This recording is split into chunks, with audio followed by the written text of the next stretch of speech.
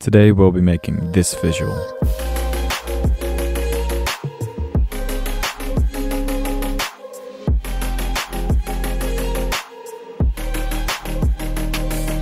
Alright, today we've got this network to make our visual. As you can see, we've got a pretty small audio analysis part and also a pretty small visual part, so this will be quite easy to follow. As usual, I will delete my entire network and start from scratch. The first thing we'll need is an audio file in, then a device out so you can hear what you're doing.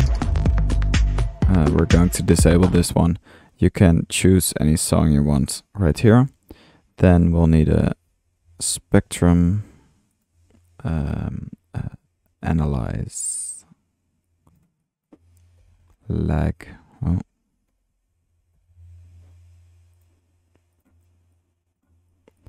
a math, and then we're going to change the range to 0.1 and 0.24. That's it for the audio analysis. Now we can start with our visual. First press tab and search for the circle. Change the resolution to 1280 by 720. Now press this button and assign this value by pressing chop reference. Now our circle is moving. Now press Alt N to make a null. We're going to place this all the way over here. And insert a RGB key. Now the background will be black. Now you can press this display button, and now we can see it over here. Now we don't want this to be here all the time. That's why we're pressing this split panel. And now you can choose top viewer here. Right click here, go to display, and deselect backdrop tops. By this we have like a nice monitor to the left, and we can see what we're doing. Now we can go on to the more fun part. We're going to create our visual from this circle. So insert a limit and go to quantize and change this to round. Then change this to 0.026 and minus 0.78. What this does is basically makes it pixelated, and we're going to use that later. Next up, insert a corner pin. Change this to 0.1 and this to 0.9. This stretches it out like this. Yeah, it does some funny stuff. Next, we're going to need a difference. We're going to take the corner as an input and the limit, so only the stretched part becomes visible. Next, displace, and displace it with the corner pin, and change the displace weight to 0.014 on both channels. And then we get this like slightly double and slightly glitchy image. Next, insert an edge and change the sample step to 1.5. Move this a bit over there. Then a composite. Then a ramp. Change this resolution to 1280 by 720. And choose two colors you like.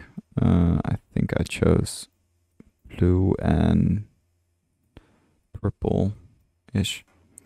And then connect this up and make sure this is set to multiply. And now we have, this visual. We can move this a bit further in to make the difference on the left and the right bigger. Now this is where it gets interesting. We're going to insert a displace and change this to 0.4. Then insert a noise. Turn monochrome off, change the resolution to 1280 by 720, and we're going to animate it by typing apps time dot seconds divided by 20 in this field, and now you can see the noise moves really slow. Also change the period to 4 and insert this here. Now you can see we've almost got our final visual. The only thing we need is a feedback loop to make it more smooth and pretty. To do that, insert a feedback, a blur, a level, and insert a composite. Connect these all up. And now change the operation to multiply on the composite and drag this on top of the feedback.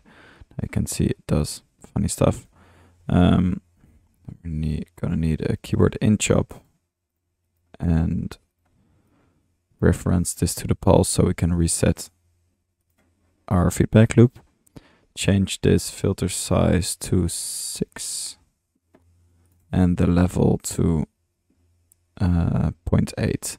Now you can play around with this feedback loop. You can change the level. If you increase it, the amount of the feedback loop will be increased. You can increase the blur filter size, make all kinds of cool stuff with it. If this tutorial was helpful to you, please consider leaving a like.